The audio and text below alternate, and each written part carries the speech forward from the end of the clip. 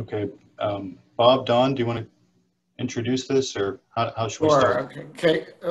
This is the time and date set for a public hearing with respect to an application submitted by Cuddy Partners LP for conditional use for property located on the north of Cecil Sturgeon Road, approximately 200 feet to the west of the intersection with Miller's Run Road, and also known as tax parcel 486-11. Properties located in the PED, Planned Economic Development Zoning District. Proposed use is a landscaping business, which is known as GSL Landscaping. We'll make part of the record this evening the application that's been submitted for the conditional use, together with all the plans, as well as the review letters that have been issued in connection with the plans.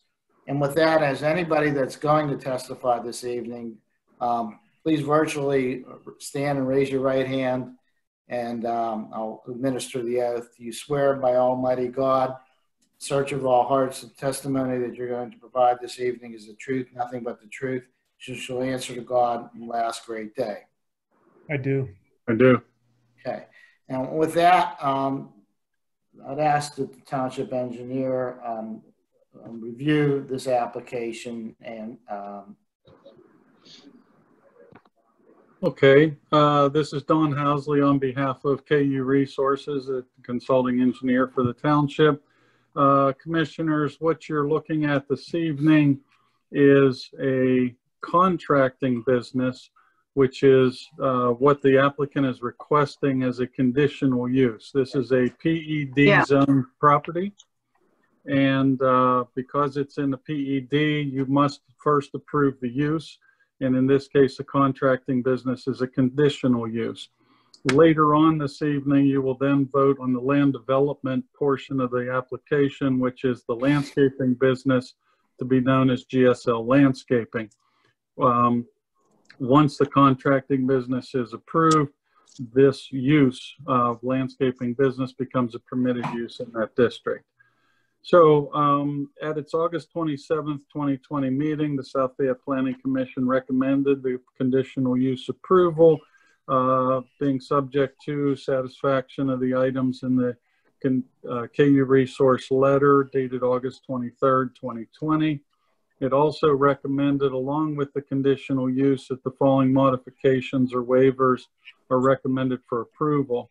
And basically, most of these, as they occur in the zoning ordinance, are requested as a waiver of this is an application requirement because the site is not open to the general public. So I will go through these quickly for you.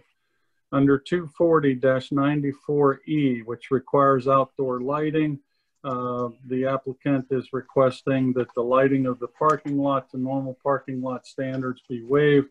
Again, as this site is not open to the public and will not be used at night. That would also then apply to subsections 240-94.F, 240-111.K, and 215-39K33, all which are associated with lighting of a public parking lot. The next item to be the waiver for is the requirements under zoning ordinance 240-98A2, which requires a buffer yard A. The buffer yard A's waiver is being requested due to existing vegetation that occurs in the area and slope. There's a cut slope against this adjoining property line with a single family use. So this modification or waiver shall also apply to the other subsections which reference this under 240-95 subsection 34J, subsection 240-95-34M, and 240-98.A sub 5.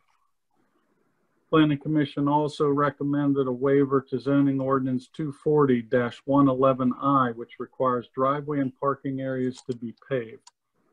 Again, this property is not open to the public, so they're requesting that approximately halfway up the driveway from the public road, the rest of the driveway be permitted to be retained in gravel, and the parking area above that and in front of their buildings be gravel for their landscaping business.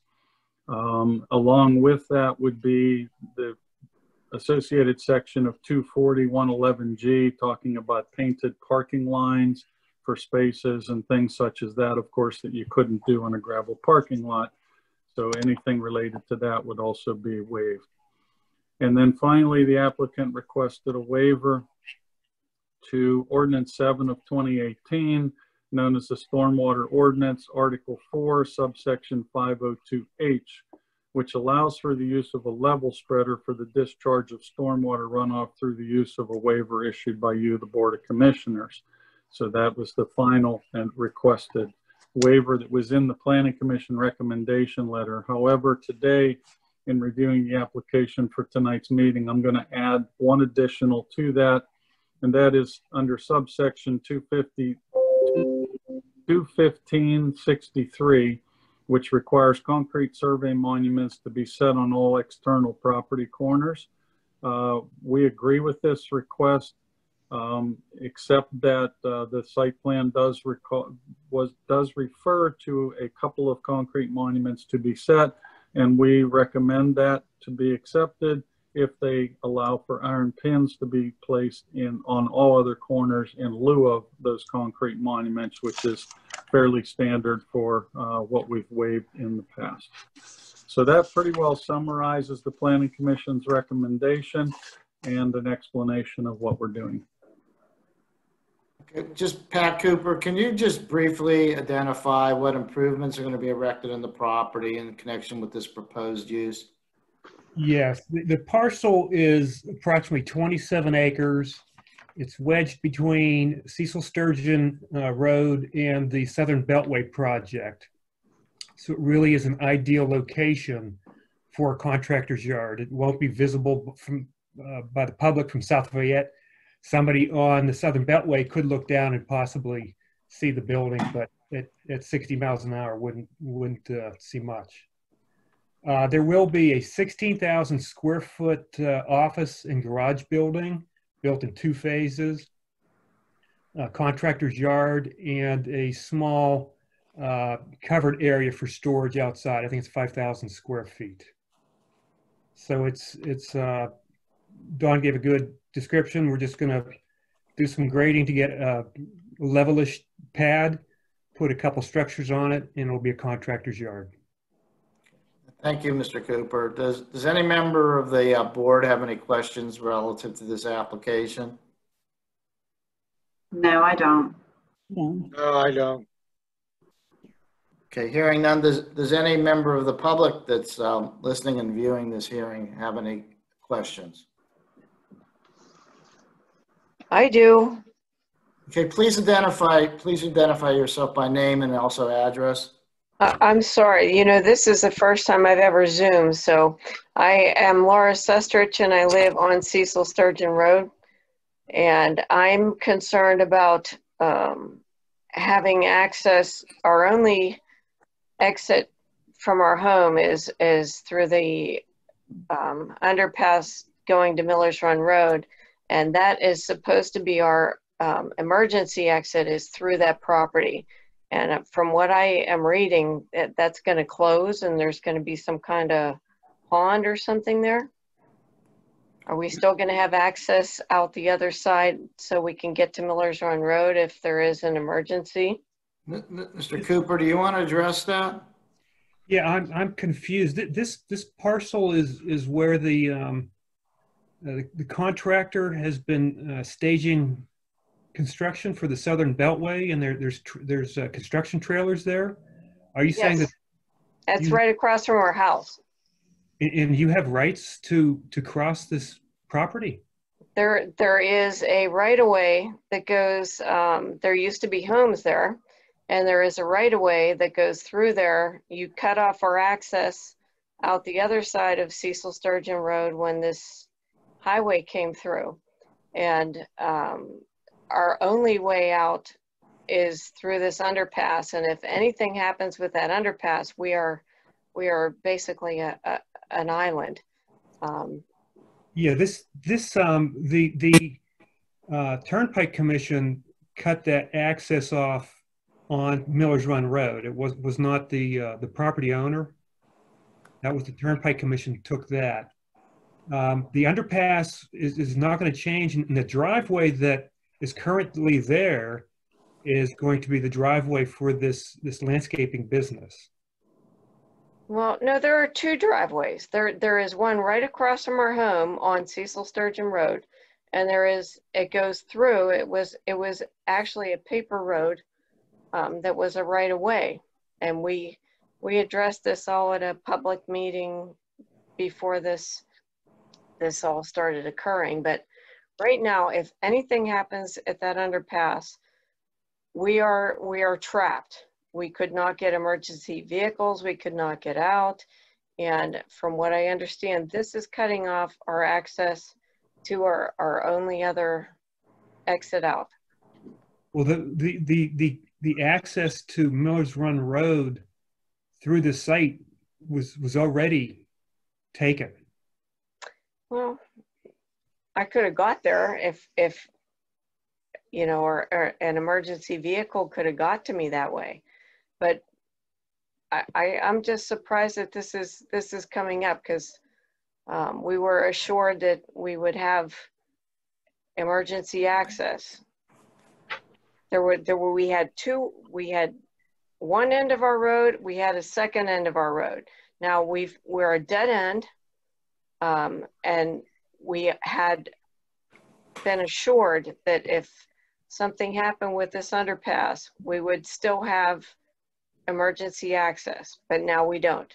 Who assured you that? Was that John Koski, or was that the Turnpike? No, it was not John Koski, but we were at a public meeting, the Beltway meeting. Okay, well, I think there's confusion. The Beltway would have reserved an easement if that were the case. Pardon? I believe that the Beltway would have acquired an easement off of Cuddy Partners' property if that was the case. Well, should I stop down and talk to you in person about it so that there's less confusion? Laura, this is Don Housley, the consulting, working for the consulting engineer. The access you feel that you're being cut off from, what with this site plan do you feel is cutting that off? Is it the stormwater basin they're proposing? Or because down near Miller's Run Road, I don't see a lot of activity other than a storm pond. Have you viewed the site plan? I don't have that image. I wish I could share that with everyone, but I don't have the site plan. John, is it part of the approval that's later in the meeting? Is that an attachment to the agenda? We can pull it up that way? Yes, I think it is. Yeah, that has nothing to do with the conditional use. I don't think, but maybe we can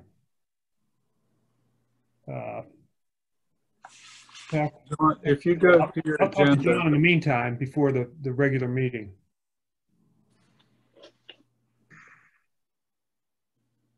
Yeah, I don't think we have any image of it. Pat, when you did the plan, you didn't come across anything in the title chain with respect to any access easement through this property? No. For her? No. Well, there's always been access. There has been legal access. It was I forget what they called it, some kind of, and it, you know, I still have papers from maps from South Fayette describing it. I forget what they called it. It was like a paper road, or Yeah, there may have been a private road. No, it wasn't private. It was public. It was definitely public. It was people could drive through it anytime they wanted to without being on private property. We're trapped now. I mean, we have you know, this underpass, and should anything happen with a train or the trestle, what are we gonna do? I'm gonna for the regular meeting, I'll be talking to John in the meantime just to see. Yeah, okay, so Pat, if we have to push this toward the end of the agenda, I don't know where exactly it hits, then, you know, just let us know, okay? Yeah, but the conditional use that has nothing to do with the use. No, but- no, and I recall from the land development plan, there's, nothing's changing and submit a subdivision plan on this, right? Correct. Mr. Barrett, I might suggest one thing. Just before the meeting, I downloaded your agenda. I have a copy of it here. It's on the screen, Don. Is that right off the internet? Because there was some additional exhibits on the one I got online. This is what you're looking at. This is from the website. It's online. Okay. What side of the toll road is GSL going to be on? The right side or left side? If you're standing on 50 looking toward Cecil Sturgeon and Cecil Horizon, what side of the toll road would it be on, right or left? The left, between Cecil Sturgeon and the toll road. Okay. All right. Because, I mean, she's right. There is a dead end up there, but I didn't see why there would be a cutoff from the access there. Yeah, there was, I'm going to say it now, I'm 99% sure that there's not a public road through there. People may have cut through there because it was convenient, but I don't think this shows up on any maps, any deeds or anything. Right, and the turnpike can't make commitments on personal property that they don't own or have to. Yeah. And they cut off access. Correct. Yeah, because she's right. It goes up in a dead ends and you have to come back out. So she's right there. The only way in is through the trestle. So, I mean, I don't think there's anything that's going to limit anyone from going through the trestle at all, right? No. She's worried if the bridge collapses. Or a train derails, or I mean things like that happen, and you don't think they're ever going to happen to you, but if they do, you know, I have to be prepared. Well, I guess the question is there a legal right to go on Mr. Koski's property for access? And so what we're going to do here is Mr. Cooper's going to talk to Mr. Koski and try to determine if there is any legal access through his property for your benefit. And then we'll address this, the regular part of the meeting when this matter comes up on the agenda for approval. And when will that be? If you just hang on, probably in the next half hour, 45 minutes or so. All right. Okay, now with that, does anybody else have any questions or comments? The only other thing I might suggest is if Pat Cooper, if you could send a PDF of the land development plan or pre-existing conditions over to Mr. Barrett so that he can show it to us later. I will do so. Yeah, if you email me something, Pat, I can share a screen and pull it up for folks. I will do so. John, do you think you'd be able to pull up maybe the county assessment to see what the maps look like on there and if there's any road or access built onto there? Because don't they list easements when you're looking at that property through the county assessment? No, Gwen, they do not. Okay. They show public roads. Well, that's what I'm thinking. Is there, if there was a public there won't road be one. access? Yeah, there won't be one. I mean, we can look. It will give us an image if you'd like. I mean, that'll give us an overview of the property, what we're actually looking at. In the meantime, in the break here, I will get a snapshot of that image and send it over to John. Okay. That's probably better. Yeah. Okay, again, does anybody have any questions or comments? All right, with that, do we have a motion to adjourn the public hearing? I'll make that motion. I second it. All in favor, say aye, please. Aye. All right, that will conclude the public hearing with respect to this conditional use application. Thank you. I'll chime back in here in 15. Thank you. All right. So let's call this meeting to order. Peggy, can I have roll call, please? Commissioner Janosik? Commissioner Schrey? Here.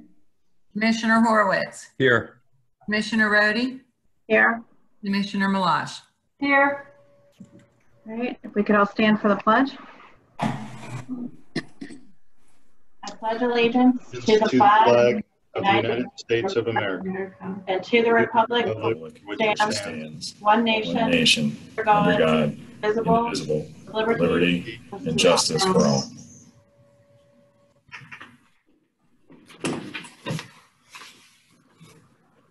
All right, at this time, we're going to have the presentation from the auditors, McGill, Power, Bell, and Associates.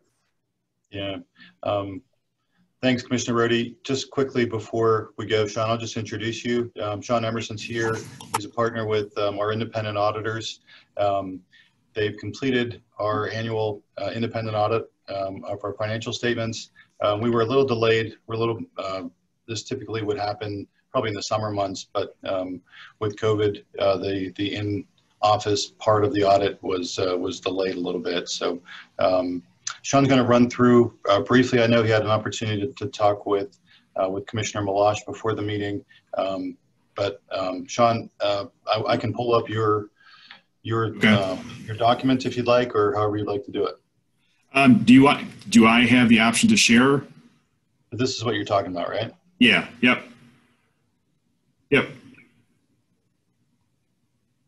Okay.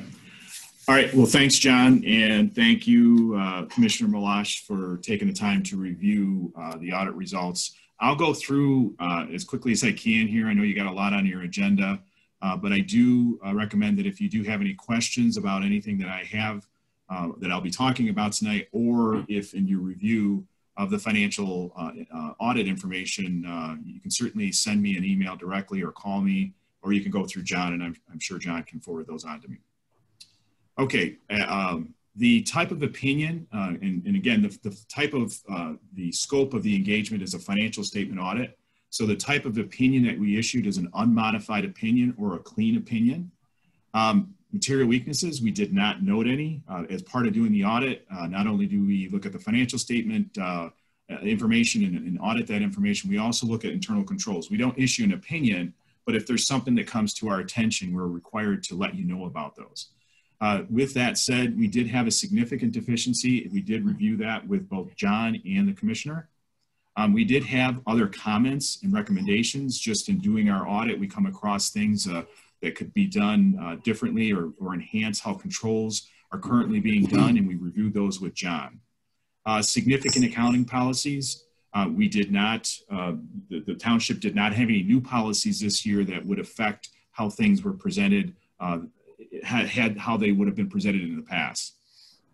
Significant estimates, there's a couple of them there, but just the ones that probably stand out the most are the net pension liability and the OPEB, or the other post-employment benefit liabilities. So when you're looking at the financial statements, those are things to keep in mind, that those are estimates.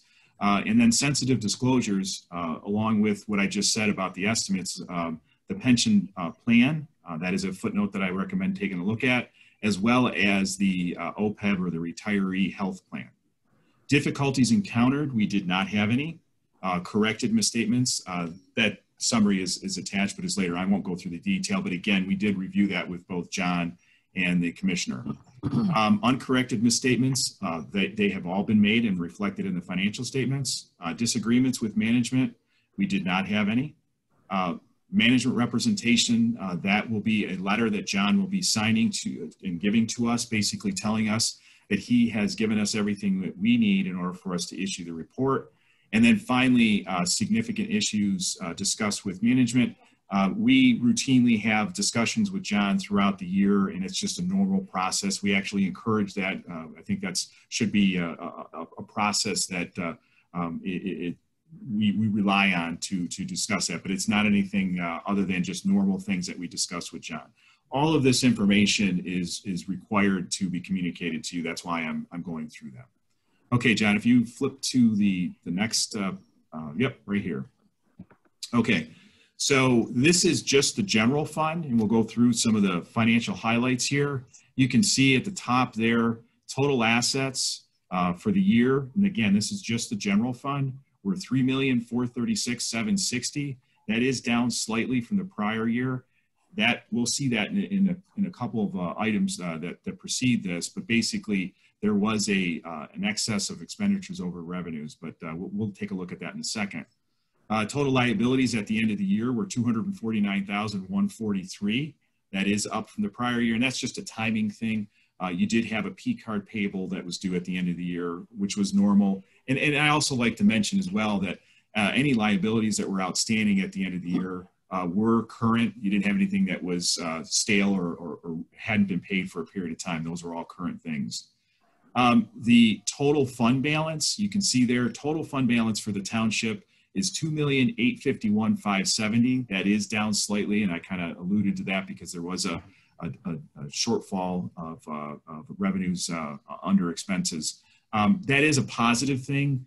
Basically, that's just the arithmetical difference between your total assets and your liabilities, and that certainly is a reflection on fiscal discipline that the township has that fund balance at the end of 2019.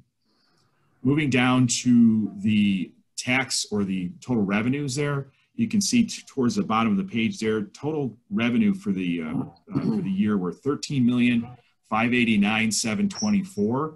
That is up from the prior year. Primarily, it's in the tax section. Taxes in the real estate taxes increased, as well as the EIT. And with all of the development that's going on in the township, that should make sense for that increase. A positive variance in your budget to actual, you can see there you budgeted $12,116,000. The actual came in at $13,589,724. Moving down to the expenses, you can see there at the very top, total expenses for the year were $14,256,417. That is up from the prior year. And as we've indicated there, there's a couple of items that caused the expenses to increase. Public safety was up, public works was up, as well as health and sanitation. The other item that increased was the transfer to the capital project fund there. You can see the total at the end of the year was just shy of $2.8 million. Moving down to the revenues, in this case here, expenditures did exceed revenues of $666,693. Keep in mind, you did have a capital projects transfer, as I mentioned, of $2.8 million. Moving into the capital assets for the township, you can see capital assets for the year were $17,578,817. That is down from the prior year, primarily related to the sale of Star City. You did have several additions. Probably the most noteworthy one as far as dollar amount was the Route 50 construction in progress costs of $429,217. Long-term debt for the township at the end of the year was $5,283,708. That is down from the prior year. Now, I also like to mention that all the debt has been paid in accordance with the debt terms, so you don't have anything that shouldn't have been paid. And as long as you didn't have any new debt, the reduction should be expected. We did talk about earlier the net pension liability there. You can see total net pension liability for the township was $1,164,746, down from the prior year, primarily related to the market. That really is dictated by how the market's doing. The OPEB, or the other post-employment benefit liabilities there, you can see was pretty consistent with the prior year, a total liability of $339,784. I would recommend taking a look at the management discussion and analysis, the part of the financial statement. It gives you a really good overview of what happened between the years, and it kind of explains some of the changes in a little bit more detail than we have here. That is all I wanted to go through. We do have, beyond this, a full copy of the financial statements. I'm not going to go through that. But again, if either anybody has a question from what I just went through, I could certainly answer that now. Or if later on you are taking a look at that information and have a question, certainly you can shoot me an email or go through John, and I'm sure John can get that to me, and we'll get back to you with an answer. So any questions on any of that information? Thanks, Sean. Anyone have any questions for the auditors, for Sean? Okay. Thank you. And those full reports will be available to you guys as well. They're on the agenda here as drafts, and when we do have them all signed up and in final form. We'll make sure you guys get copies of them as well. Thank you, everybody. Sean, it's Lisa. I didn't ask you this yesterday, but for the the transfer to the capital, the 2 point whatever, is that a transaction that's dated in, or an entry that's in December of 19? I believe so. I believe so. Okay. Yep.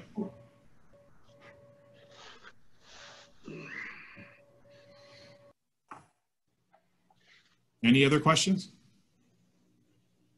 No, appreciate it. Thanks, Sean. Okay. Thank you, everybody. Great, thank you. All right, let's move on to public comment. Does anyone have any public comment for this evening?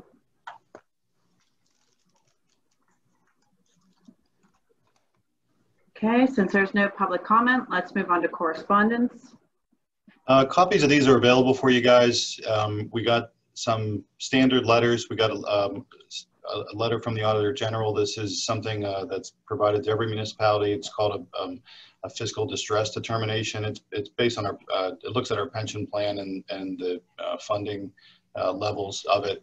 So based on, our current funding levels, we're a distress score of 1, which is very good. 0 would be the best. But I think we're hovering around 80, low 80% in terms of funding ratios.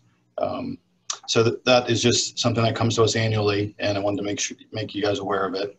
We did receive some correspondence from PennDOT related to construction of the bridge at Chartiers, or phase 2 of that Route 50 and Marston Pike intersection, as well as the intersection of Mayview and Boyce, in terms of their plans to pursue them in 2021. So I thought that was good news. Oak Ridge sent us their monthly report, as they typically do, and we got a thank you letter from the library for a contribution to a fundraiser they had. Okay. All right, let's move on to consent calendar items. Is there a motion to approve the minutes? So moved. I'll second. All in favor? Aye. Aye. Motion to pay the bills? So moved. Second. All in favor? Aye. Aye. Financial reports. I wanted to make sure you guys knew this was available to you. It's something that, with the absence of a finance director, we have been a little slow in getting to you, but with some guidance from the consultant we've been using, and with Shannon's help inside here, we do have a revenue and expenditure report for you. I encourage you guys to take a look at it. Nothing really out of the ordinary to point out, but I just wanted to make sure that you were aware that was there. And we also just include the bank balances for transparency's sake, and they're there on the website as well for anyone to have a look at. That's it. No motions needed for the financial reports, just some transparency and disclosure on those items. That's great, John, that you have those. That's great. Okay, we're going to move on to department reports. John, can I just ask a question on them? And I think it's good that we have that moving forward. It's a little bit of a newer thing, so not for tonight, but would you be able to have somebody do a 5-minute, 10-minute overview for the board next month on how to interpret that and what we're actually looking for month to month, with any change in what's supposed to balance out, et cetera, on the bank balances? If I said that correctly, Sean, you can chime in, or John, but I think that would be helpful for everybody. Yep. Yeah, we can absolutely do that, Lisa. The other thing that you'll have is there'll probably be a more accurate picture, is just a balance sheet. We're pretty close to being able to just show you a balance sheet so you can see, net position. And it's been a modern time, someone for words, but yeah, we can put that together for you. Okay, thank you. All right, let's move to building report or permit reports, please. Yeah, permits issued are out there. Another healthy month. We had about 15,000, a little over 15,000 in revenues.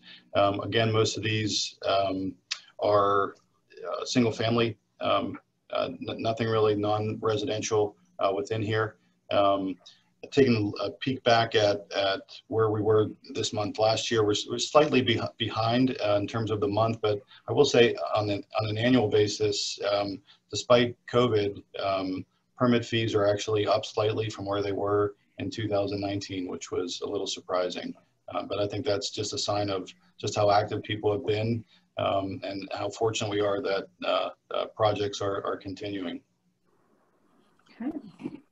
All right, let's move to communications and community development report. Thanks. Andrea, I'll open it up and let you have at it. Thank you. Good evening, everybody. Just a couple of highlights from my monthly report. The fall issue of South Fayette Connect magazine is at the printers right now, and it should be going to the post office around October 23rd for mailing. The mobile app that we're working on developing is called South Fayette Citizen Link, and everything is on track to have that ready in the App Store and Google Play in early December. So December, January, we will be working on promoting that and getting people to download it. My cat has come to help me do my report.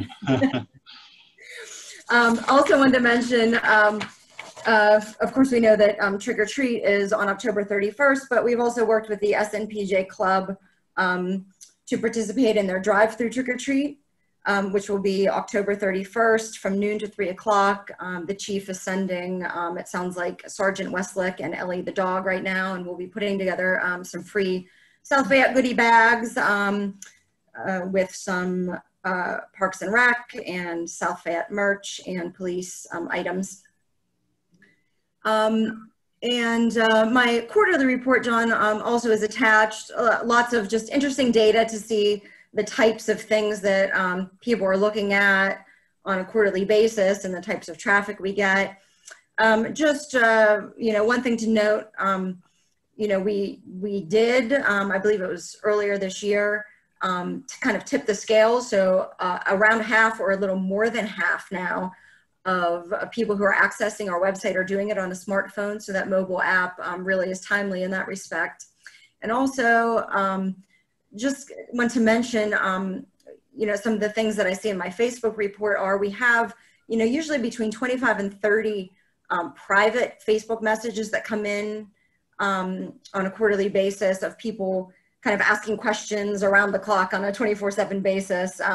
That's an opportunity, you know, for them to be pointed in the right direction with a question they have. So, you know, it's interesting that social media, you know, is being used in a lot of different ways. And one of them is, you know, residents reaching out to us with questions. They might see something around the township, have a question about something that's going on a road, and we're able to, you know, respond in a really timely fashion to that.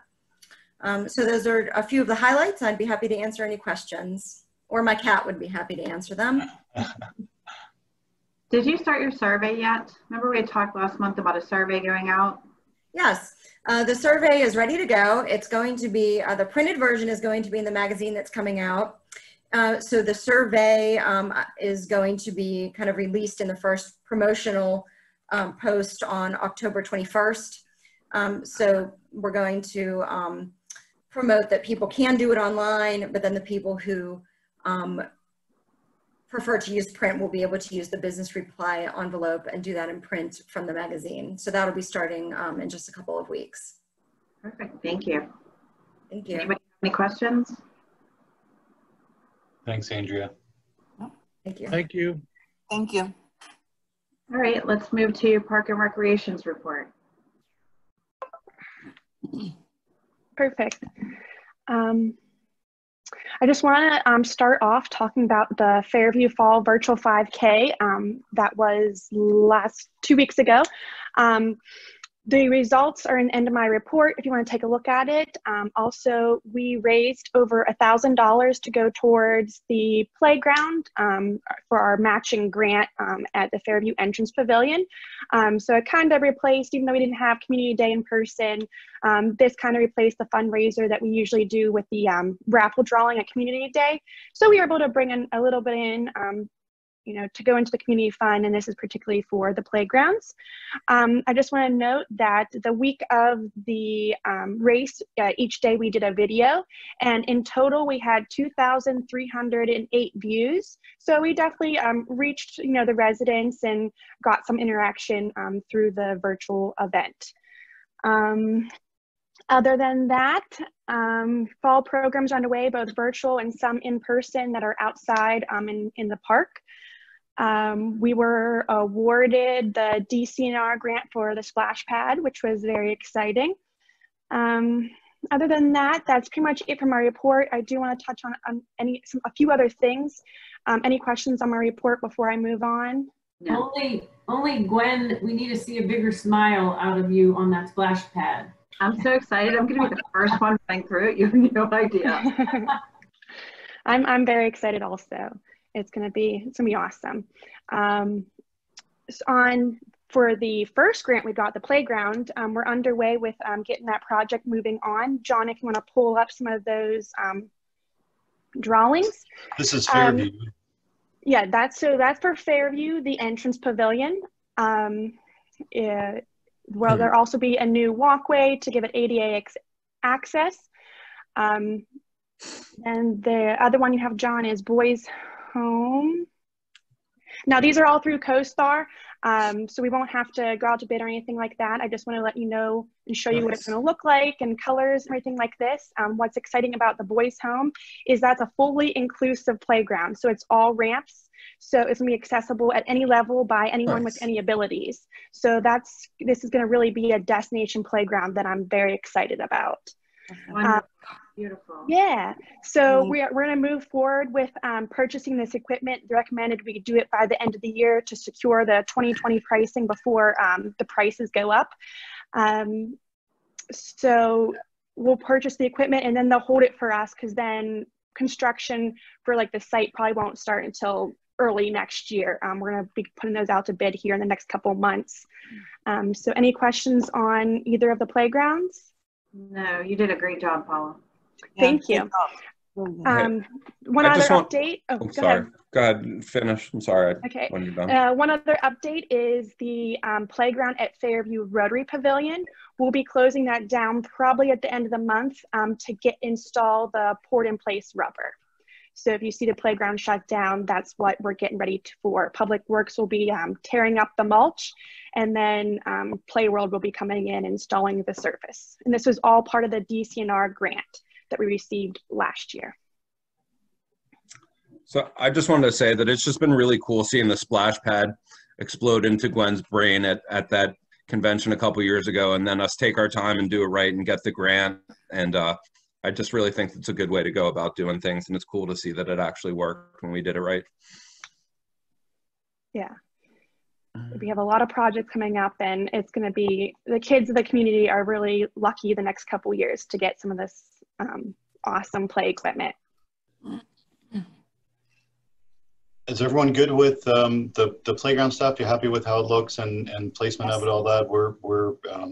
When Paula mentions getting it out to bid, there is some earthwork that goes with the installation along at Boys Home, and Public Works is helping out with demolition and access. So hopefully by spring, we'll see these playgrounds up and running and being used. And I'm really excited that we integrated some, so it's all-inclusive for children that have disabilities. They'll be able to use it just as much as everyone else. Yeah, I think it's great work, you guys. It's fully inclusive. And John, if you can go to the other drawing, the little car, that aero glider, it's a big rocker that actually a wheelchair and kids can all join in together. So kids of all abilities can really play together. So that was one piece that the DCNR really liked on our playground design because of how inclusive it was. Love it. That's great. That's good material too. Play World has good equipment. Any other questions? Well, do we want to talk about the race between Chief and Sergeant or Lieutenant Lining, or do we want to save that for Chief's report? No comment on that one. I gave 20 years away, so. All right. Well, thank you, Paula. Great job. Thank you, Paula. I see also that John has under my report too the resolution for the multimodal grant. Yeah, I thought since we're on the Parks and Rec department, might as well throw the grant application announcement in with it, or the resolution. So this is for, I'm sorry, I'm talking over you, Paula. Go right ahead. Tell them what the project is that we were seeking funding for. Sure. So I applied for this grant last year. Unfortunately, we didn't get it, but I did reach out to PennDOT, and I was encouraged to apply again. They do want to fund trails and sidewalks, so they said it's definitely a project that is of interest of them. So it's I'm just reapplying for the multimodal PennDOT grant for trails in Fairview Park. That would also connect down throughout the park and then down to Mayview Road. When are you submitting that? It is due. It's due the beginning of November, I believe. Okay. Yeah. So it'll be for the award cycle will be 2021, 2022.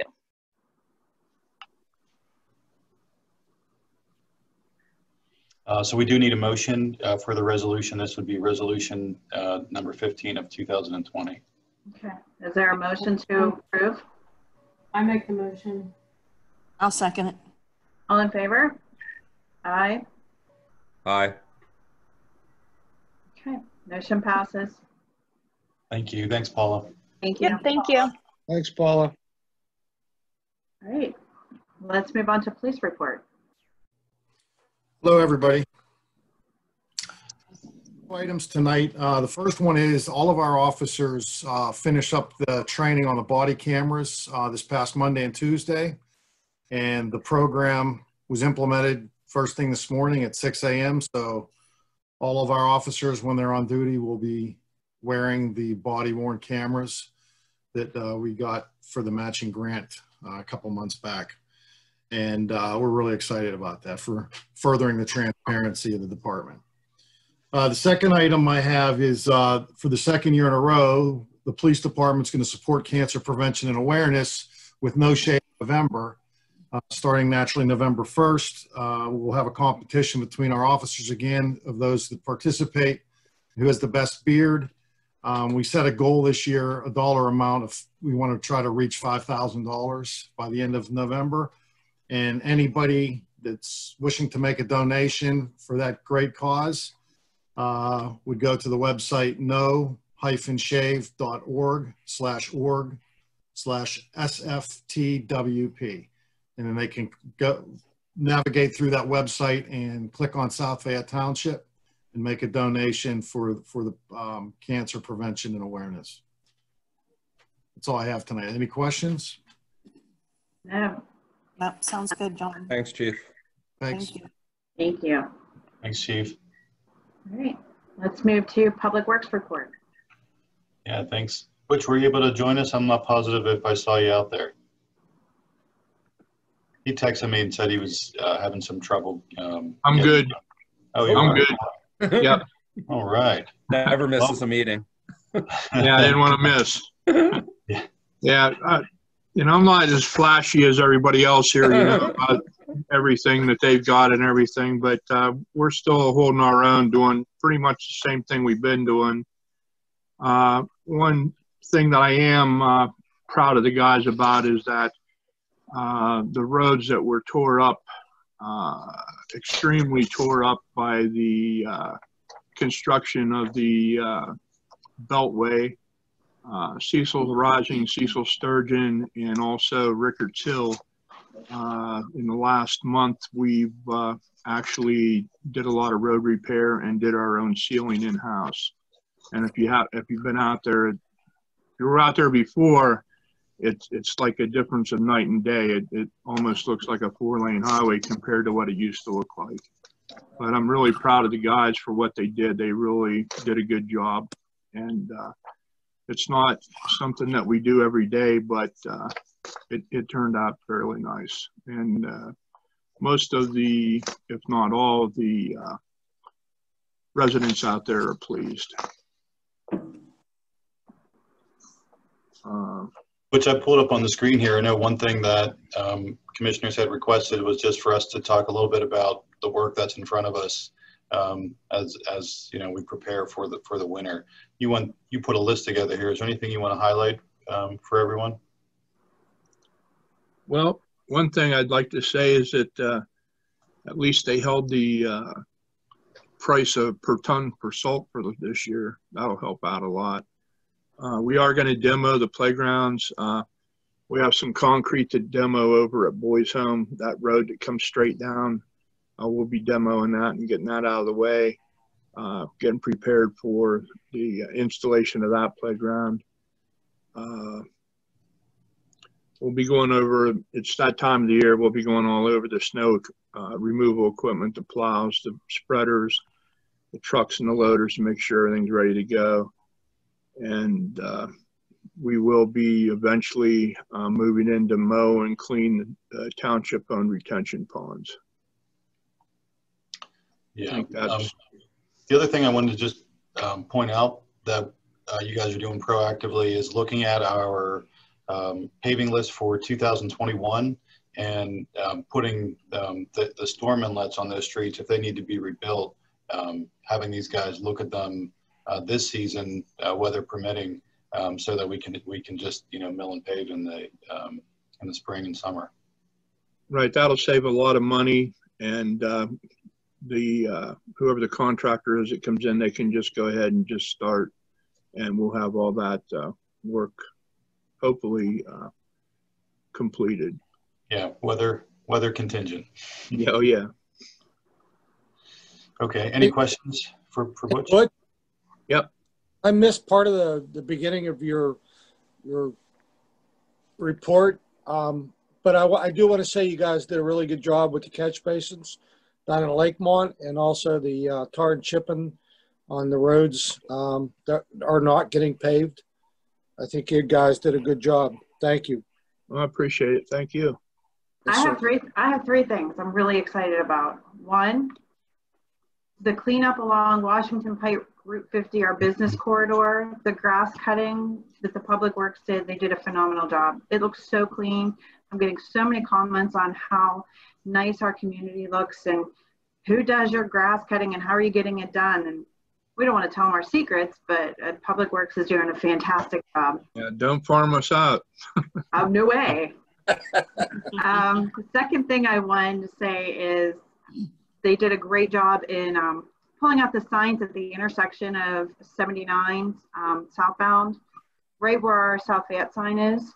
People say to me all the time, did we install a new South Fayette sign? No, it's just that you can see it now because there isn't debris all over the place. So it's really, everything is cleaning up and it's really looking really nice. And then the third thing is I've heard so many wonderful comments from people on Freedom Drive South about the guardrail that was installed. All of the residents came out. Public Works did a nice job on installing that, cleaning up the weeds, and then they put asphalt down, and it just looks like a whole new street. So thank you to everybody. Fantastic job. So if I can just add one thing to that, my neighborhood got paved this year, and there were some people who had some not so thrilled looks on their faces after the pavers came through, and every one of them came up to me afterwards and said what a great job the township did cleaning up. So we all appreciate that too. Absolutely. Good stuff. Thank you, Butch. Thank you. Thank you, Butch. Thank you, Butch. Okay, let's move to manager's report. Okay, well, one of the things I wanted to spend my time speaking with the commissioners tonight is, it's October, it's the kickoff of our budget season. And this year I wanted to really start the process as it's designed, and that's with the capital program. I think it's really important to identify what our capital needs are over a 5-year period of time and not just in one singular year, because then you can really recognize what kind of support the general fund needs to give to it for it to be implementable. And then once we get there and have that dollar amount recognized, then I think we can really get serious about budgeting in the general fund. So I wanted to start tonight with capital, but maybe before we do that, one thing to go over would just be the calendar of how I see things playing out for us as we try to adopt our 2021 budget. So tonight we'll hear about the projects that make up our 5-year capital program. And then my recommendation is about 2 weeks from this evening that we convene a workshop meeting here in the building and do as we traditionally do, PowerPoint presentation, looking at the general fund, and spend about a good 2, maybe 2.5 hours together going through the finer details of that. That would set us up to include the budget as a discussion item at our November meeting, and then get together again the week before Thanksgiving, and kind of put an asterisk next to December 2nd as if needed to have one more workshop before we were to adopt it on December the 9th. Everyone okay with that schedule? Anyone want to propose anything different for as we roll these forward? These are dates that I kind of picked that fit with good with my schedule and with the different milestones we set for staff and getting things together. Okay, well, let's jump into the 5-year capital, and here's how. Let me talk about the process that staff went through to get here, and then we can go through some of these projects, and then I'll kind of give a thumbnail sketch of how the funding and the expenses come together. So starting with departments, we asked people to think about projects that make up either over $10,000. They had the criteria to be capital be at least $10,000, and in addition, they have to have a 5-year useful life, and they also have to be supported by some type of justification. So there has to be a need for it, or has to be a request. So we took all those projects, we refined them, we costed them out the best we could. Some of these expenses that you see on here are estimates, some are pretty firm numbers. And maybe if I go through kind of the first so many of them, we can then pause for a discussion. So as you guys know, one of the largest things we're working on is the municipal complex, the new municipal site at Hickory Grade Road. We wanted to make sure we accounted for that in the capital plan. Certainly is a capital expense. Right now, the plan would be to use funding secured from the sale of the Star City site, which is about $4 million, put it into that project, and also so deplete it first before we would go to any of our capital reserves or look for any outside funding. The first phase of that project is the earthwork and the site utility work. We estimate that to be about $600,000. We estimate that work to begin in 2021, and that would be something that would come out of that Star City fund. So that's our first project. For each of these projects, we did do a narrative for them, and this is available to you guys as well. So you can see that we gave a quick description, a chart of where the expense would be, what our justification would be, and then where the funding would come from. So the next part of that is the building, right? So after the earthwork, the building would come next. Based upon our initial estimates, we have that in the neighborhood of $7 to $10 million in terms of the all-in costs for the building, furnishings, the move. There's an alternate discussion in the police department that has an additional expense. So being conservative, wanted to put all those expenses in there, show it on a spreadsheet, and then start having some discussions about how we could fund it.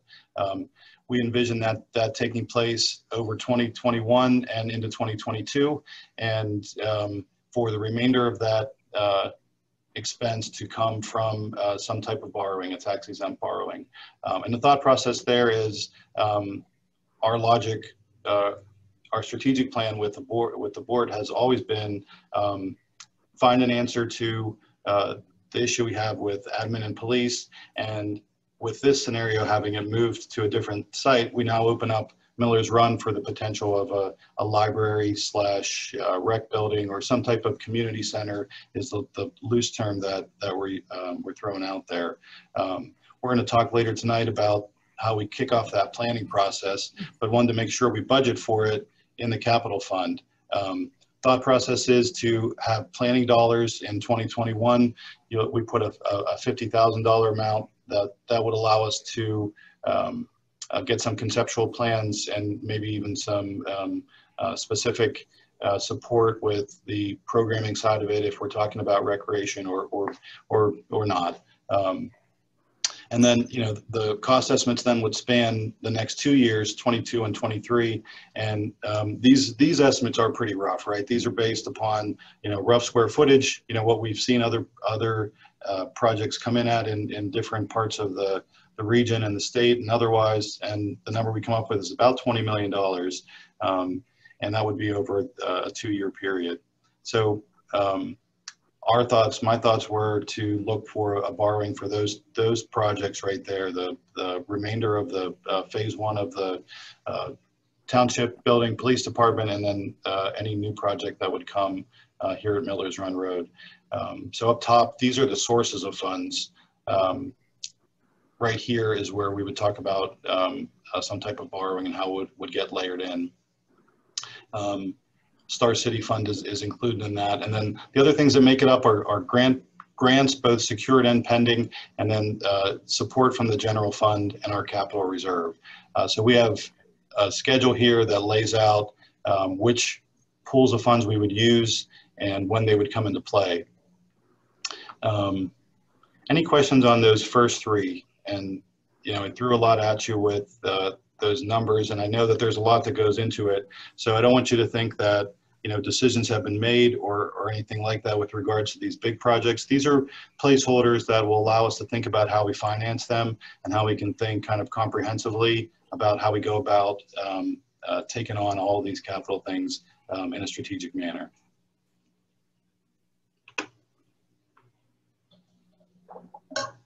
Okay, moving down our project list. Next project that we have, and this is again something that we would plan for before we went to construction.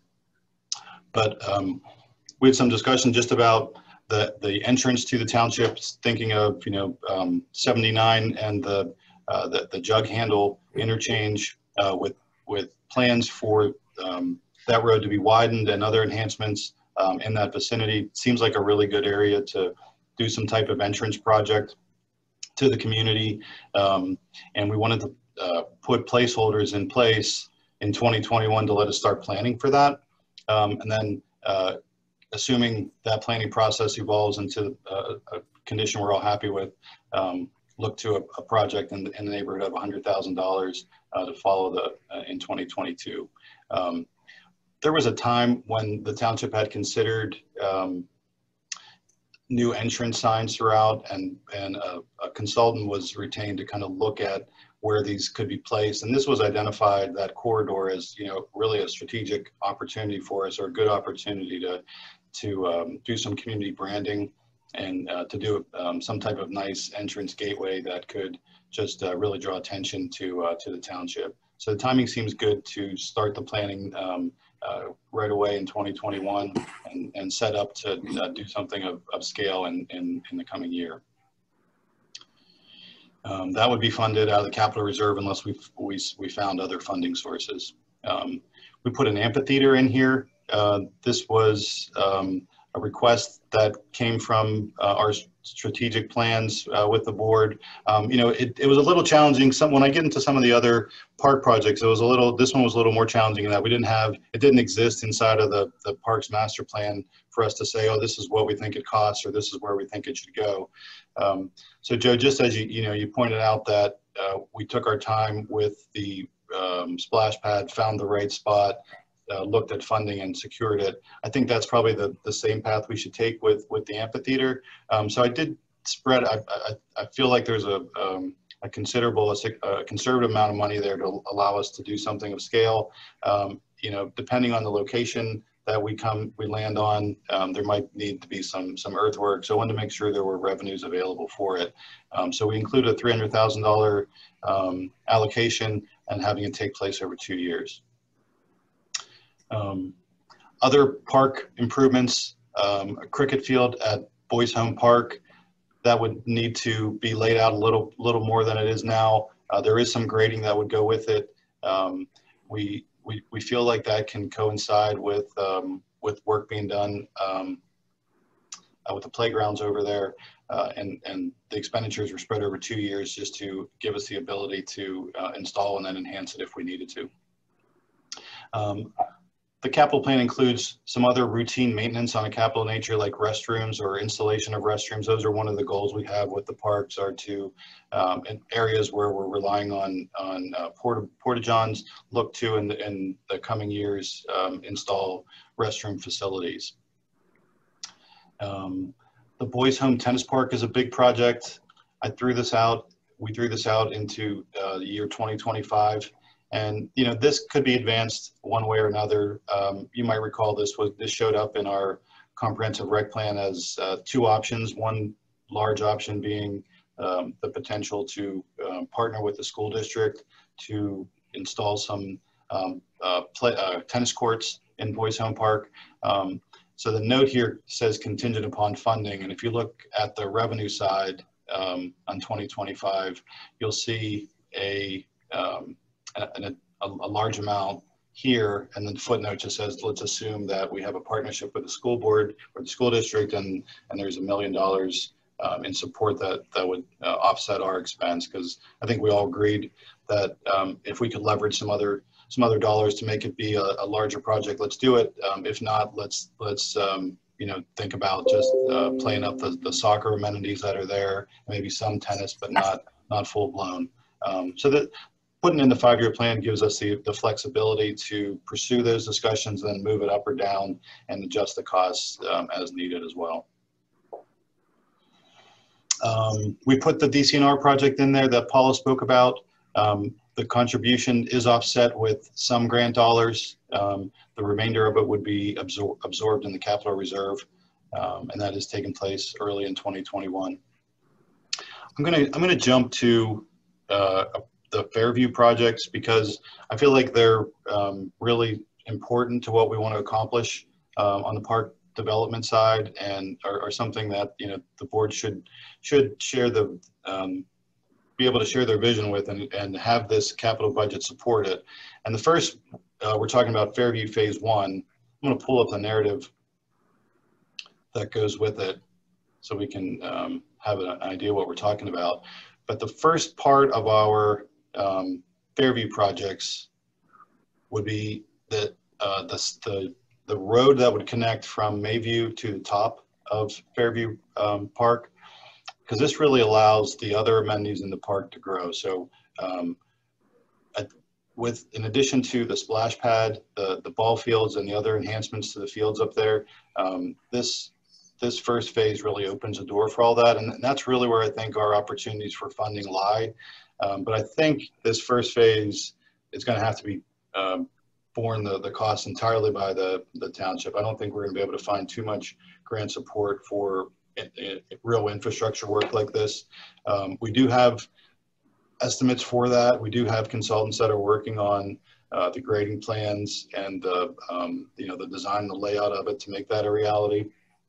And this really does become one of our most important projects in 2021. And this would connect from the intersection, the to-be constructed intersection on Mayview Road that the charter development will support with, pick up from there and take it to the top. Include also parking and some rough grading for the ball fields. That's a $1.5 million project. Once we get that in, then phase 2 would kick in, and that would be the splash pad that we spoke about. Now that is a project that we have received a grant award for, a little over $300,000 from Department of Conservation and Natural Resources. The amount here is the total cost, so $1.2 million is what the consultants costed out in their opinion of probable cost. It shows up in the master plan for Fairview Park. So we have a contribution of about $900,000 that's going to have to come from the township. We do have the ability, since that is some time away, we could explore some other grants that we could put towards that township requirement, if you will. If not, then I think we'll be prepared to move forward with it. The way that the document was prepared is we assumed that would be the only grant we got, and we found funding within the capital reserve So with all those things, if there weren't real commitments to it, they showed up in a pending line item. So we made some assumptions when we prepared this capital plan, because in many ways there are projects that will depend on grants for them to be completed and to be pursued. So we made an assumption of 500,000 annually of being secured, right? And then in these other years where there's more than 500,000, those were when we were making assumptions about specific projects. In 2024, we're making an assumption about a project to install turf at Fairview Park, and in 2025, the assumption about the tennis courts. All of those projects, both those projects, I should say, will not be implemented if we don't see that that 1.5 million in fundraising. But we wanted to include them in here just so we could keep on track and identify, you know, our funding priorities and our capital needs. Fairview Phase 3, I got off course a little bit, but after the splash pads, the plan would be to install the baseball fields with fencing and dugouts and concession stands and all the amenities that go with that. I believe there's some seating and, you know, maybe a pavilion that can go there too, according to the comp plan. We want to time this project here. The reason that shows up in 2022, and we're not pushing it further down the road, is we want to line it up with work to be done at Morgan Park. The Morgan Park project calls for a reduction of baseball fields from 5 to 3. And we didn't want to have a scenario where we were short of fields in any one season. So we wanted to kind of sync up the installation of 3 fields in Fairview with the removal of 2 at Morgan. So that's why those 2 show up in the same year, because we want to try to make those happen together. So we have a really aggressive park improvement schedule. All the projects are laid out in these narratives. For the most part, they line up with the Parks Master Plan, with the exception of the amphitheater that we're pursuing. And they require a good amount of investment, and hopefully we can stay successful with the fundraising side of it as well, because that will allow us to do this in a rapid manner.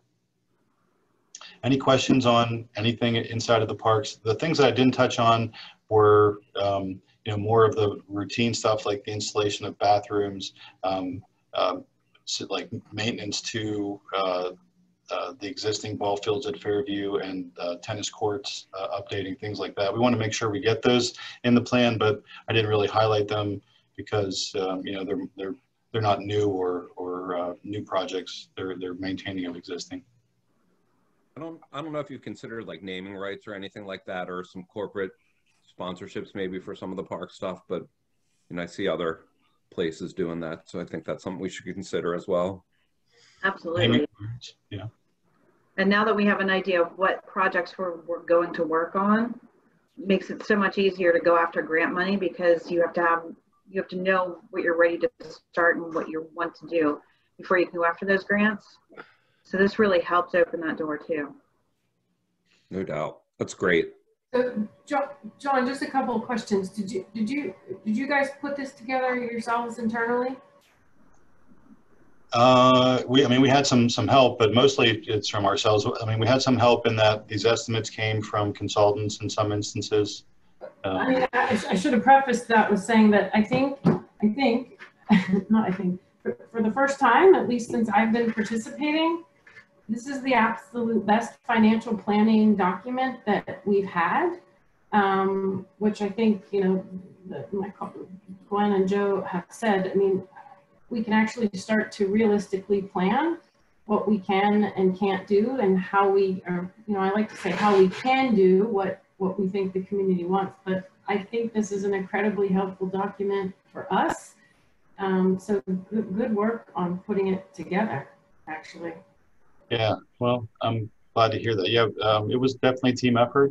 Thank you for pointing that out. I mean, I think it's important to think about it in that 5-year window, because there's so many projects. So trying to get that. So, you know, once I got myself off the floor from when I looked at the amounts, and I say that kiddingly, we are in a nice financial position. My only comments that would be more helpful is in the notes section where you have, you know, existing grant balance from capital. I don't know what that split is. That would be helpful if there was a column that, you know, could predict that out. How much has to come from capital. I know you probably have that figured somewhere. You're talking about this line right here? Yeah, that would be an example. Well, no, you have it there. Look up more. Okay. Look at DC. Oh, this right here. Yeah. Yep. Oh, I see. Or, you know, DCGE secured into, I know we have part of a grant for that. Yeah. That would be really, really helpful as well. I don't know, I think you did a good job, and then the additional pages with the detail on it really, I think, are very helpful. So good work to you and everyone who participated.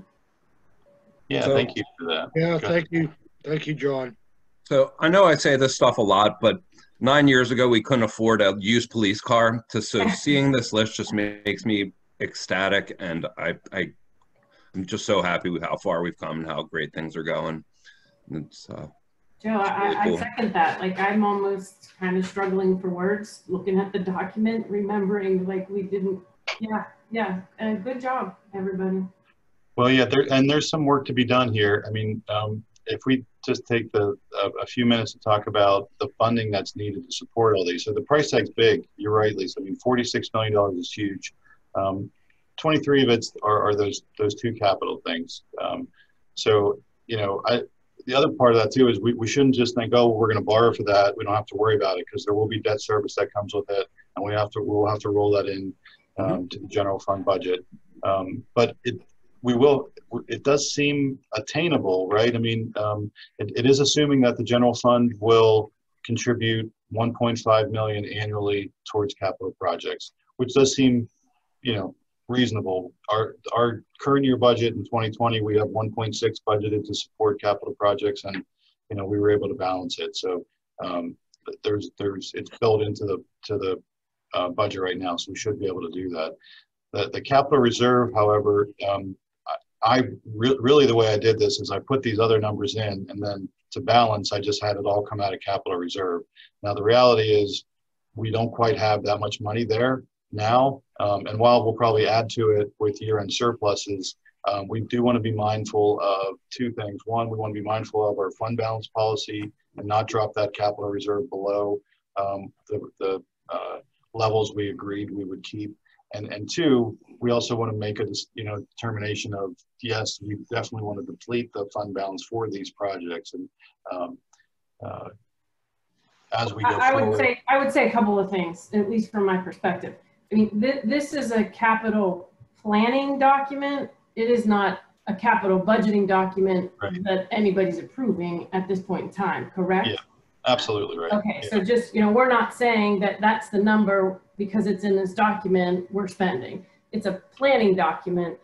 The next steps would be to actually dig into the detail and the numbers and what remains, what doesn't remain, how we would finance or pay for.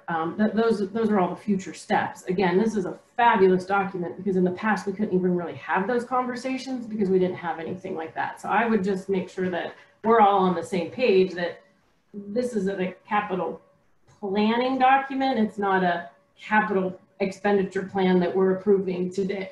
Yeah, that's right. You're absolutely right. And is a go. And additionally, I think the part that, and Gwen, I'm sure you have a lot to add in here is, we're looking at some big dollars here, but we don't have all the grants that we would be seeking to assist us in completing any of this at this point in time. But they're out there, correct?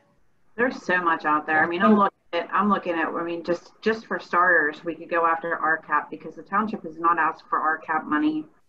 Yeah, so again, just for anybody that's paying attention to this right now, this is a planning document. It's not today we're saying this is what we're spending in the next 5 years, because that is a big number. No, that's a And we good have point. to still dig very, very deeply into the finances. Since we're talking about this right now, I'll just throw in, I was going to save it for our comments. You know, we had all talked about a finance committee early on. COVID came, we kind of parked it.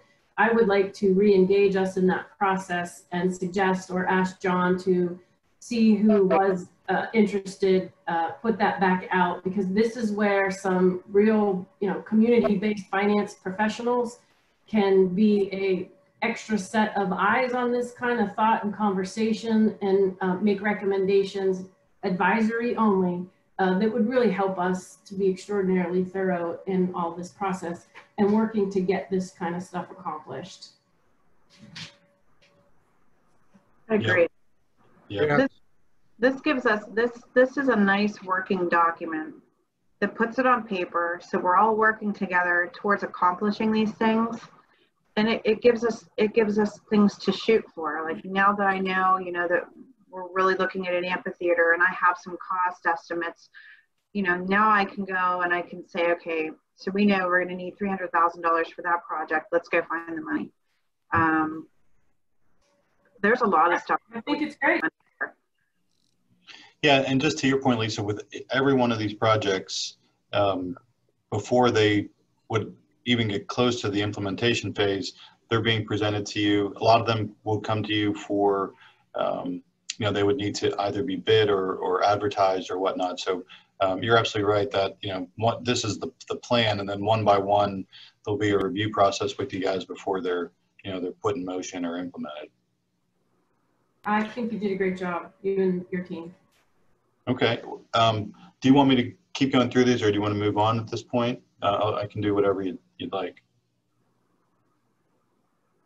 Do you have additional items down there that you want to go through? I mean, after we get through the park stuff, you know, there are just a few. The items on the police side aren't very costly, but they do show up in here. I do want to point out before we get off parks, maybe that we did make a conscious effort to not just put all of our investments into Fairview, that some of the neighborhood parks, or all of the neighborhood parks, are getting the attention that they deserve as well. So you'll see Sturgeon Park show up, Preservation Park, Morgan Park, Boys Home Park, they're all showing up in here as well. And then, you know, Public Works, we included a few things in here. There's kind of the routine replacement of equipment and vehicles that show up. We do have some requirements that we have to make sooner rather than later. While this project isn't terribly expensive, this roughly $40,000 project scheduled for 2021 is needed, right? This is something that showed up in our MS4 field view audit, if you will. Just we have a problem with our floor drains not being appropriately connected to the sanitary system. So we do have to make that a priority for us. So you'll see that project advancing early in 2021 for you guys to review and approve. We did spell out the equipment and the replacement schedules. We can share with you, you know, kind of the detail behind that in terms of individual vehicles, which ones are being replaced and put out of the circulation, and which ones are new. So if you wanted to look at that detail, we can share it with you as well. I guess that's about it. I mean, I think that maybe a good exercise before we get together again would be for you guys to spend a little bit of time with the narrative side of these, kind of line it up with the expenses over here, you know, redline this document or circle things that you have questions on.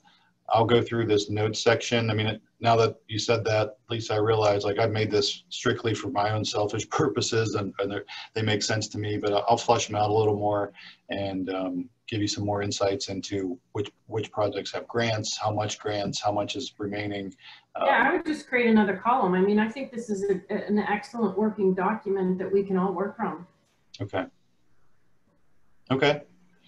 Well, that's mainly what I was looking to accomplish tonight with the capital side. I wanted to give you just the idea of how aggressive a plan we have, what our expenditure levels are projected to be, how much we'll need to fundraise, and how much we'll need out of the general fund and capital reserve. Next time we get together, if it is for a workshop meeting, it will be to explore the general fund. We'll have all those, we're just about there, but we'll have everything kind of mapped out in draft form. If we can get it to you in advance, we will. And then we'll treat it the same way as we had in the past. We'll do a PowerPoint, kind of highlight the highs and lows and the decisions that the board's going to be asked to make. And hopefully it's a somewhat smooth process. Just haven't been this far through it. Doesn't seem like there's anything really radical new or major obstacles we're going to have in terms of balancing. Okay. Okay. I think I'm probably good there. We bumped my report up to the top here just to allow us to have that discussion, but unless you guys have questions of me, I'll just let us get into the agenda items. Okay. All right. Thank you, John. Yeah. So you want to just move past the request tracker report? Oh, sure. Fine. Request tracker is just for your information. This is just a breakdown of all the inquiries we've gotten through the website and the request tracker. A lot of them were just requesting recycle bins or trash not picked up, and a couple other odds and ends. Nothing too voluminous. This is a relatively slow month. Yeah, man, it's a disorderly call.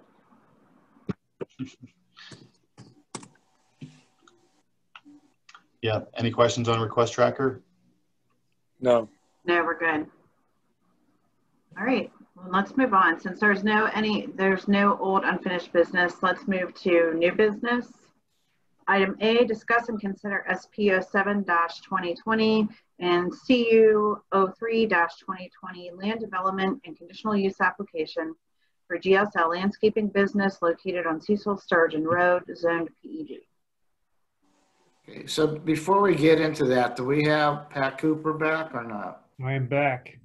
Okay, Pat, can you report what your conversation with Mr. Klosky? Yeah, I sent John, he just brought up the site plan itself. I could not get on to the county's website on this little home computer right now, couldn't zoom in.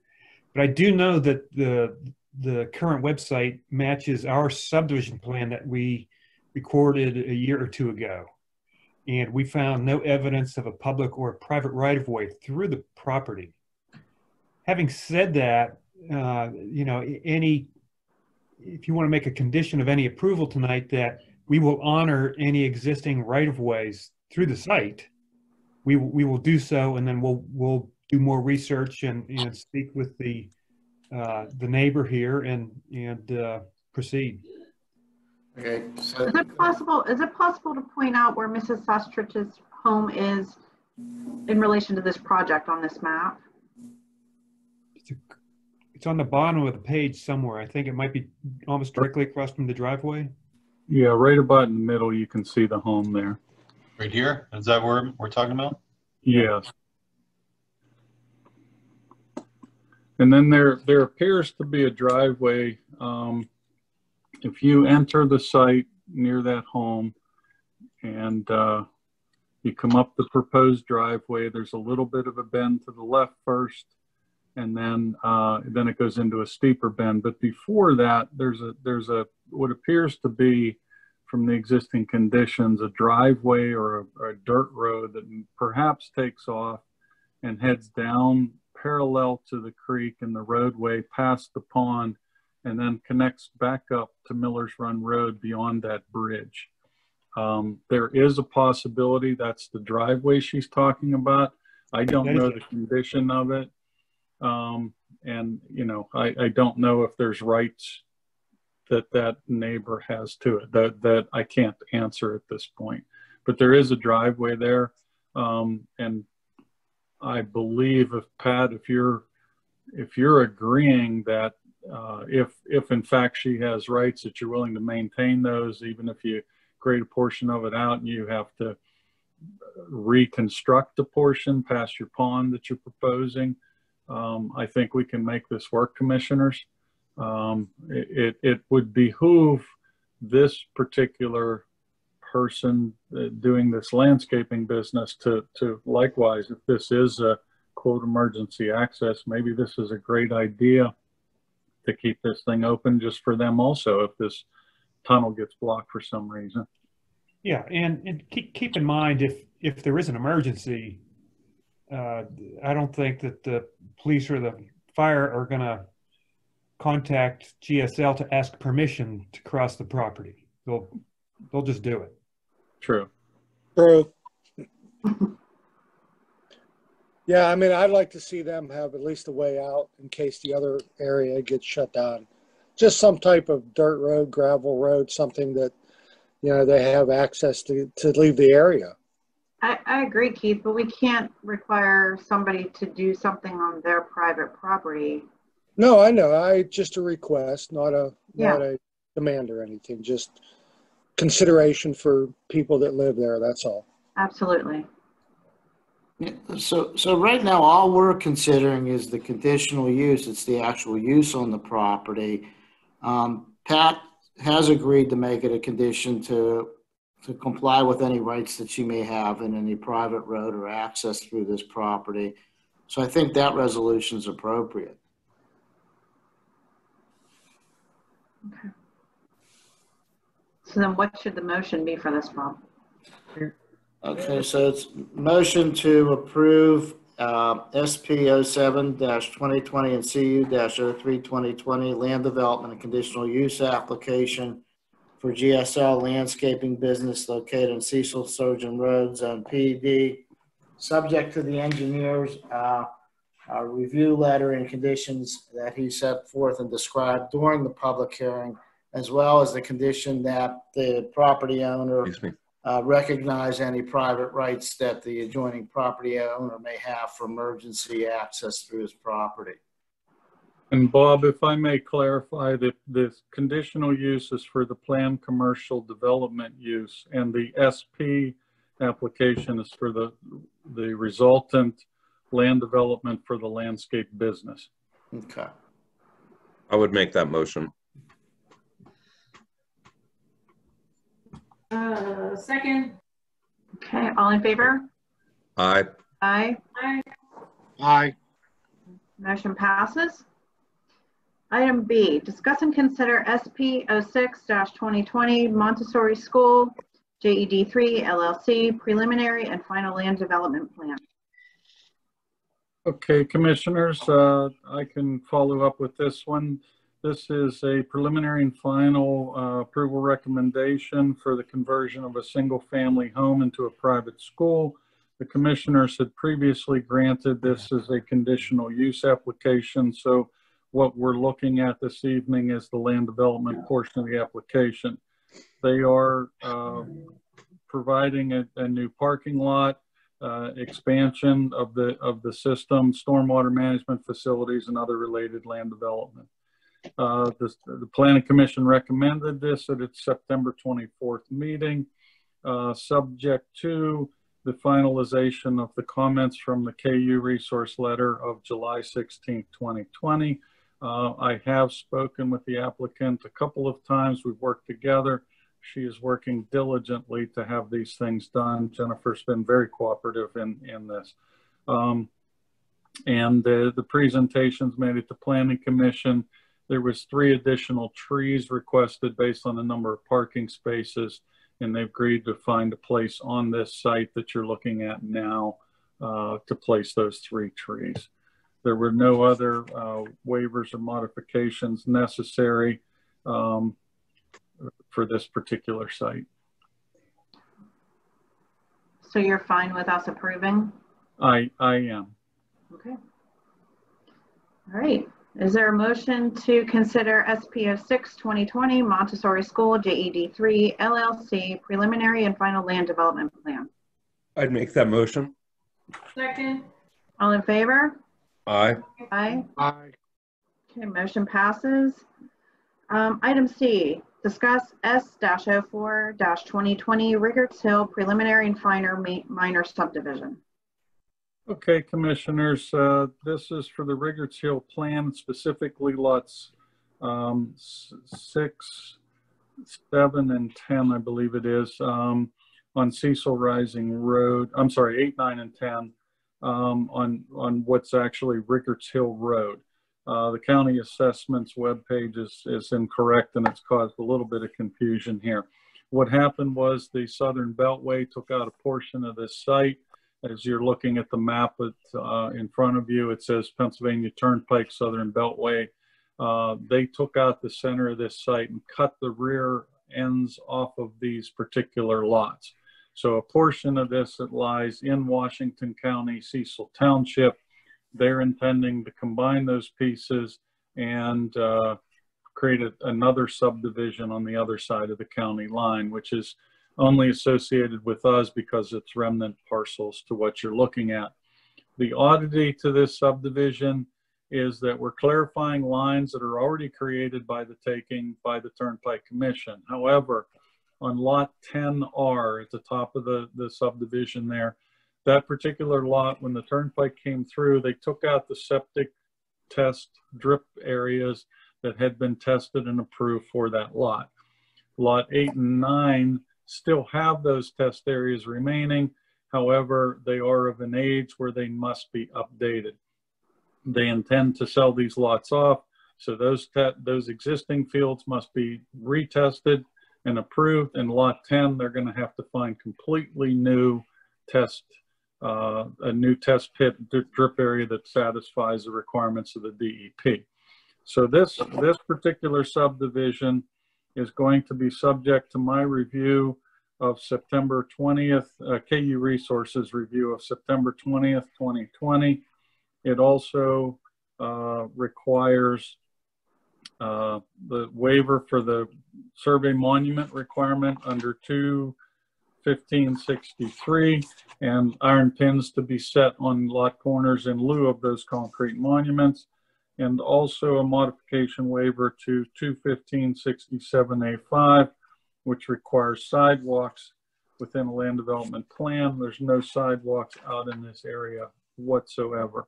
It is going to take them some time to do the septic testing, so this conditional approval is going to hang for a while before you see the actual plan for recording presented for signature.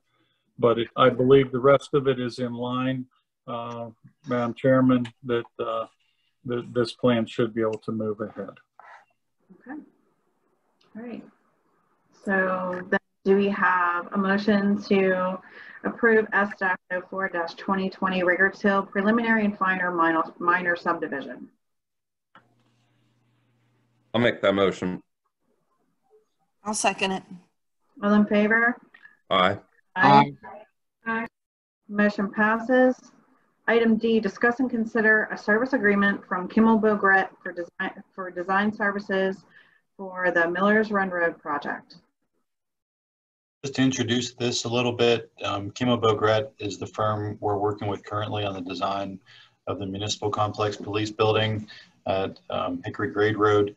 We thought it made sense to allow them to plan for the future use of the Millers Run Road site as they will, be involved with us and our new facility. So this is a proposal for them to take us through a similar process and to start it, immediately. Okay. Do I have a motion to approve a service agreement from Kimmel Bogret for design services for the Millers Run Road project? I'll make that motion and we approve them. I'll second it. All in favor? Aye. Motion passes. Item E, discuss and consider an agreement with CEC for grading plan construction documents. Yeah, this is related to the Hickory Grade site. This would be this proposal, the takeaway document or the tangibles they provide us would be a grading plan and a construction plan or utility plan that we would put out for bid. So they're beginning to work on this. We want to formalize this by getting on the record with the commissioners, but we are hopeful that we'll be able to put a project out for bid before the end of the year to start shortly thereafter, most likely in the winter of 2021. Okay. All right. Well, is there a motion to approve an agreement with CEC for grading plan construction documents. I make that motion to agree with CEC for the agreement. I'll second it. All in favor? Aye. Aye. All right, I'll see you, dude. Call me. Motion passes. Item F, discuss and consider advertising engineering RFP. All right, cool. Yep. I'm asking the board to consider advertising a request for proposal for third-party engineering services. KU is representing us on the land development side right now. We've recently had a departure of our in-house engineer, and we do use different third parties for various aspects, whether it be stormwater or traffic. So the thought is that these next two issues go hand in hand, but the thought would be to issue an advertisement to firms for requests for proposals, and then enter into discussions with them, with the board, to bring everything under one independent firm as opposed to piecemeal. Okay. Can I have a motion to approve advertising for an engineering RFP? I make that motion to approve for engineering services. Second. All in favor? Aye. Aye. Item G, discuss and consider advertising for the Director of Planning position. I'd make that motion. I second it. All in favor? Aye. Aye. Aye. Item H, discuss and consider advertising a Public Works position. I'm sorry, guys. When did we discuss the Director of Planning position? Yeah, we can catch up on it in executive session, or I can talk through it now if you'd like. Well, I'm just not quite sure because I've never heard of that before, and it's on the agenda, and all of a sudden I'm just confused. Well, it is personnel. Why don't we pick it up in executive session? I know that there was a motion and a second. I mean, you guys already approved it, so I guess it really doesn't matter, but I've just to bring up for the record that that's the first time I'm hearing of that.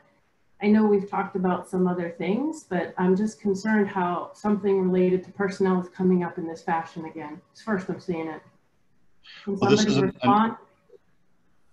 I would say this is an advertisement, right? So we're starting a process. We certainly would include the board in that process, but this is just a way for us to fill. Glenn, anybody have any comments? Everybody approved that pretty quickly. Just yeah, I recommendation to John because of the change in going to. Has anybody talked about this prior to tonight? No. Specifically a Director of Planning? No. No. Not that name, no. No. But I knew we were hiring someone to one of those positions, and if that's, I was pretty comfortable with it. I think it would be prudent before we advertise for a position that has a title of a Director of Planning, because of previous personnel conversations, that it would go through a conversation, because that involves a job description. It involves a lot more. So I just want to bring that up. John had mentioned we were going to talk about an executive session. I figured there'd be some more discussion about how we wanted to go with that. We can always decide not to advertise, but I figured authorizing him to advertise was not going to change the world at this point. We could always change our mind. I agree with Joe. That's the only reason I did it, but if you want to talk more about it now, I don't have a problem with that either. No, I was just giving John the ability to tee it up and let's get it advertised so we're not losing another month before we. But again, a Director of Planning is very different than an assistant manager or a finance position. Like, is this the same position? Is this a different position? I think it's prudent to have a conversation about what the direction is, even if it's been discussed and already talked about, but to have a conversation with all of us about that, because this specifically says Director of Planning. So is this a new position? Yeah, and I think that conversation was going to... That should be discussed in executive session, like all personnel issues, before we advertise anything that has a right, but we won't be back in the meeting unless you want to come back, and then we could always hold it for after executive session. I just figured we're not passing anything. We're just advertising. If we change our mind, we can always do that. But it'd be better to pass it than wait a month to advertise. We're looking to get a new engineer anyway, kind of thing. And so I thought that was all tied into one.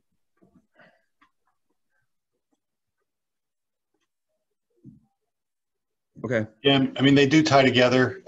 I do understand Lisa's point. I tried to address it in my written report. I know that's probably not sufficient. So, you know, my plan was to cover this in an executive session with you guys later tonight. I certainly won't take any action based on what you guys did until we see the consensus is there during exec. So probably the procedurally, we shouldn't have done it this way. So I apologize to you for that. But yeah, our thought is here, we have a void and we have an urgent need. So we wanted to move with some urgency. That's why there's like a twofold process here with the RFP and the advertisement.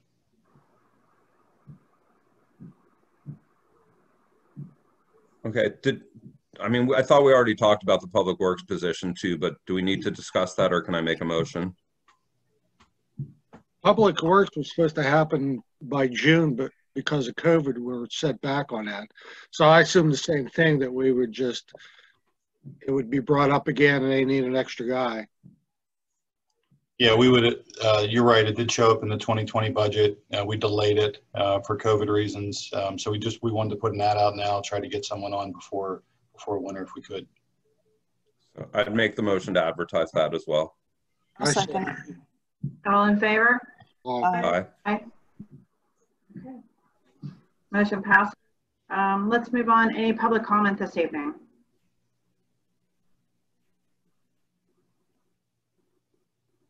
All right, seeing as there's no public comment, is there any board discussion? I do have one thing. It's actually two, but it's both tied to the upcoming election.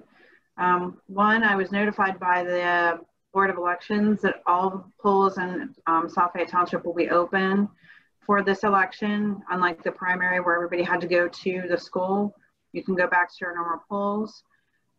And number two, I was notified today that there were numerous areas in South Fayette that were affected by the mail-in ballots. There were multiple people that received the incorrect ballot. John, if you want me to, I can give you the list of streets where people were impacted that did not receive the correct ballot. There's no action that needs to be taken. The elections board has assured me that they're aware of who it is, and they will be resending the correct ballots to them, and there will be time to fill them out and send them back. But just to put it out there in case anybody has any questions, and so that they're aware. I don't know if that's something you want to post out. Yeah, send me what you have. It'd be good to know where it was so we can answer questions if they come in. Okay. I did want to mention one thing. I'm sorry, I forgot to previously. Just an FYI, you may see some activity along Miller's Run at the Old Star City site. We got contacted by the new property owners. You've noticed the fencing around the site. I think they're going to be mobilizing equipment and looking to begin, moving some earth around pretty soon. So just wanted, if you got questions, just wanted you to be aware that we have been in contact with them, putting the developers agreement in place, working through their submissions for various permits, but you'll see activity soon. That's exciting. John, I did have a question. Do you have any updates with Newberry? Anything where that's headed, or any information you can share with us? So one thing to share related to that would be Planning Commission agenda. Next Thursday does have BJ's Wholesale Club on it within Newberry Market. So there is plans to move forward. That tenant does seem to be secured. So yeah, that depending on how long it takes to review that at the planning level, it'll come to the Board of Commissioners shortly thereafter.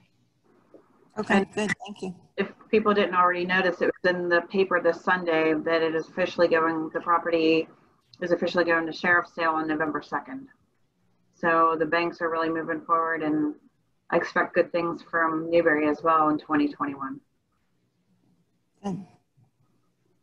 Thank you. You're welcome. Thank you. Anything else from anybody? All right, let's move to solicitor's report. Well, John kind of gave my report because I just wanted to report the developer's agreement with Newberry, well, not Newberry, for the Piazza property was signed by the Scalo Group. It's been submitted to the township. I think the only thing we're waiting for, and it's supposed to come later this week, is the performance bond for the improvements on the property. And they are moving forward in a rapid fashion, so that's good. That's all I have to report this evening. That's great. Okay. All right. And we do have executive session items this evening, correct, John? So yes. Personnel, just personnel related? Yes. Okay. All right. Motion to adjourn without coming back? Make that motion. I'll second it. Okay. All in favor? Aye. Aye. Okay. Good night, everyone. Thank you for coming and attending.